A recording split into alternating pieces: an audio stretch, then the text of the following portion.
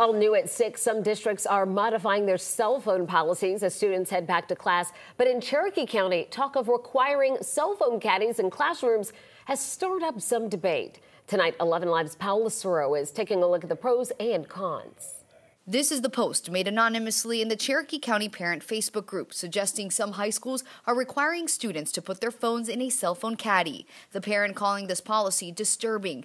The district tells 11 Alive it is up to the individual teacher to require students to put phones in a basket during class. They're getting in trouble for the same thing over and over and over before any real consequence. And then some parents would get mad because their kid has to have their phone. I'm like, not really. This former Cherokee County teacher and now parent who wanted to remain anonymous says it could help students remain focused. A distraction is an understatement.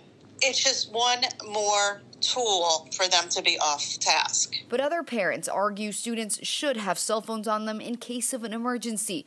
One also writing that this should not be a policy, but a consequence. I don't know that we can plan for every eventuality, but honestly, they could grab their phone from a caddy, and there's enough calls coming in to 911. So what are the cell phone policies for other school districts in the Metro Atlanta area? Cobb, Clayton, and DeKalb schools have a similar policy, all requiring phones to be turned off and out of sight.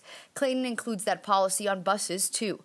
Atlanta Public School students need written consent from a parent or guardian to have a phone on them, but are not allowed to use it throughout the day. And Gwinnett County Schools is a bring-your-own-device district. Students are allowed to bring them in and use in class for instructional purposes, but that is decided by the school and or class. Fayette County Schools just implemented cell phone caddies for this school year. Kids don't need phones 24/7. They're dependent on it. It's a distraction to their learning. Paul Lucero, 11 Alive News.